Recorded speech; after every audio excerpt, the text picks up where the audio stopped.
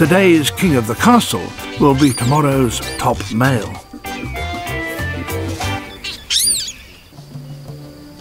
I don't think Critical's going to get father of the year.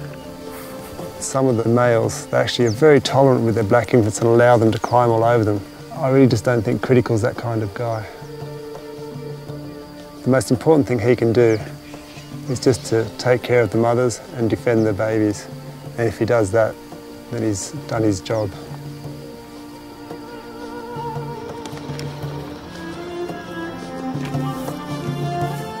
In his 5 years here, Matt has made a difference. Thanks to him and Teklu, the Afar are starting to see the animals around them differently. Keep in touch, huh? It's a small seed of change, but if it grows, then there's real hope for the baboons and their desert home.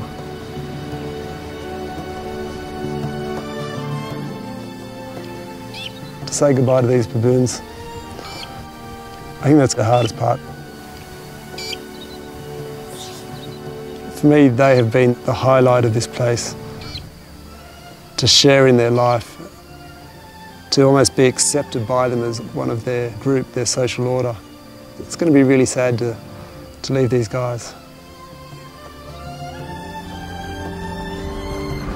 My one big hope is that both the baboons and the Afar can peacefully coexist, and that this magnificent place can have a really good future.